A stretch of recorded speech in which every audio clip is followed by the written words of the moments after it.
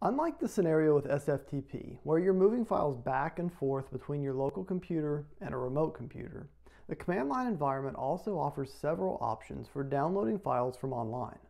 We'll take a look at two of these commands, curl and wget, here. We'll start with curl and use it to download a GFF formatted annotation file for the Arabidopsis thaliana genome that's available through NCBI at this site. I've added a link to the site in a comment pinned to this video in case you want to try it. I'll first right-click on the link and select Copy Link Location. With that link copied to my clipboard, I can type curl and then paste in the link with a space separating the two, and I could run it just like that.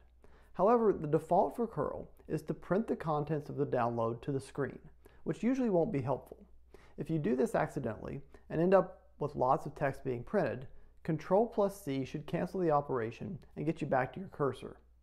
Because of that behavior, the -O option is usually important to include in a curl command.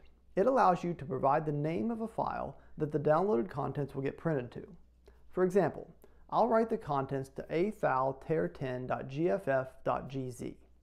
Since the file online is gzipped, the downloaded contents will be compressed in the same way, so I included the .gz extension on my file name to clarify that. After running that command, I can list the contents of my directory, and I see that new file. A popular alternative to curl is wget. Like curl, wget will accept a URL and download a file associated with that URL. Unlike curl, wget will by default print the contents to a file, so specifying an out file name isn't necessary. But wget has quite a few additional options too. Let's say you wanted to download not just the GFF annotation file associated with this genome, but the genome itself and all of its associated files available through the RefSeq database. Those are available in a directory at this site, which is also in the pinned comment. If I click on the tar10.1 link, I see all those files and also a subdirectory that has further subfiles and directories in it. Instead of downloading each of these one at a time, like we do based on the curl example we just looked at, we could go back and get the link for the directory containing all of these files. Again, I'll right-click and select Copy Link Location.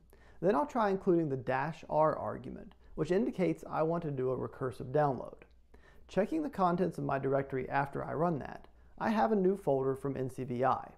Inside, there are two items, a genome subdirectory and a file named robots.txt.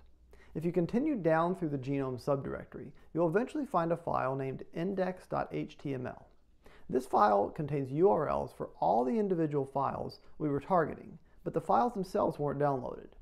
This is because of the presence of the robots.txt file that we saw in the NCBI folder.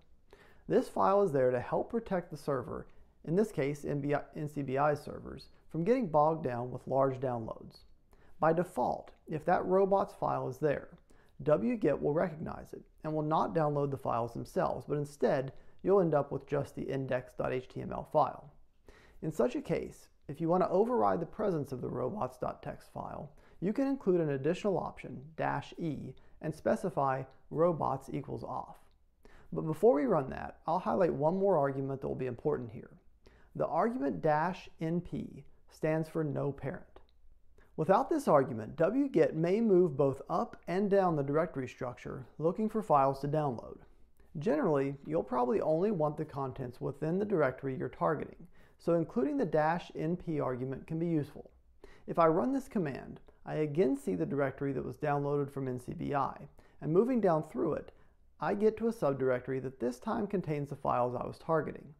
A combination of SFTP and either curl or wget will likely give you adequate tools to take care of the majority of cases you'll encounter in which you need to put files on or take files off of a remote computer.